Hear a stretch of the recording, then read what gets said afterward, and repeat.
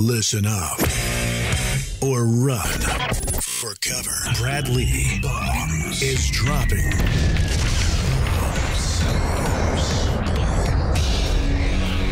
I've got Patricia Fripp. Now, she's known as the presentation skills expert. And not only is she known that by most of her peers and colleagues, but she's also known that worldwide. You've been helping people for, what, 25 years? Yes, I've been speaking for well over 30 years, delivered more than 3,000 presentations on 5 continents.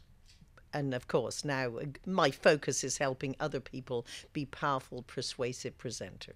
Yes, and you do it quite well. I know that you've given me a few tips as you've been in here creating your virtual training system, which, again, if you guys are listening, well, you're listening, obviously, but here's what I always tell people about Ms. Fripp's course. Like, because you mainly are teaching people who are going on stage and they're wanting to be persuaders and presenters in a professional fashion, so they have the confidence and they know the right words and how to create the story. But every salesperson on earth, every entrepreneur on earth, in my opinion, every employee on earth that faces a customer should go through your content. I agree. And of course, we have 2 courses just focused specifically on sales presentations, what you say, what you don't say, and why you say it that way.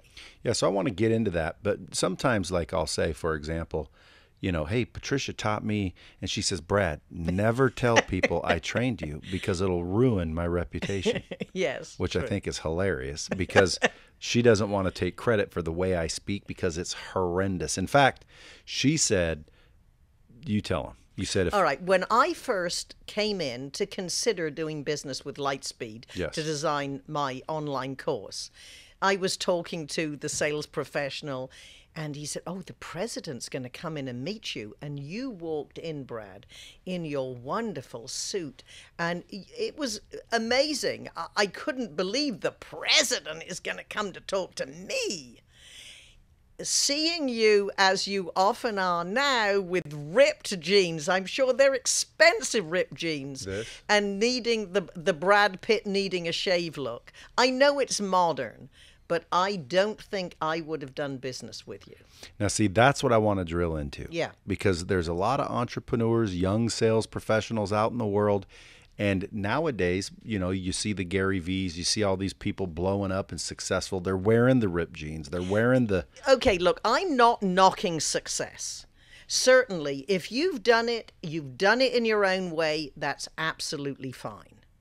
Well, but I didn't. See, I used to wear the suits until I reached a certain level. So the lesson I'm trying to teach people is it would have cost me your business if I were acting this way in the past. Yes. Now, I remember years ago when women first came into sales, there was a very successful speaker who had been outrageously successful in sales, and she had long, blonde, loose hair. And she said, I've made it so I can wear my hair this way. You're starting out, don't do it. Yeah, because you want... So certainly the rules do change. Being British and being of a certain age, it's makes a difference. Yeah, absolutely.